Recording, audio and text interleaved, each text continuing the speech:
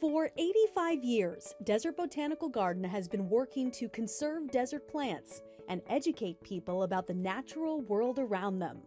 It's an effort that came to life out of necessity. 1930s, people were tearing up the desert and trying to turn it into the places they had moved here from, maybe the East or the Midwest.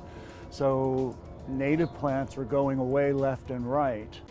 The state granted the founders 150 acres of land to create a sanctuary for native plants. Surprisingly, one of the most endangered plants at the time were cactus.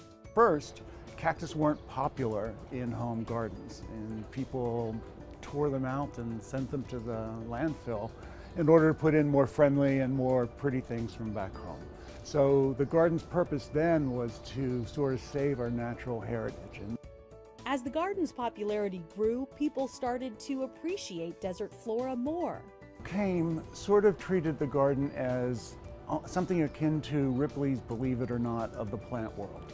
They would come look at the freaky cactus, just the tall, unusually shaped, scary sometimes. So they were oddities of the natural world. After more than 8 decades of preserving desert plants and introducing people to their beauty and draw, the Desert Botanical Garden has become a saving grace in conservation efforts.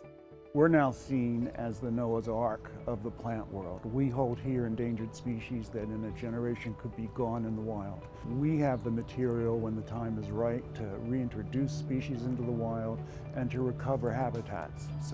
And the hope is that the garden will inspire visitors to do their part in preserving the desert landscape.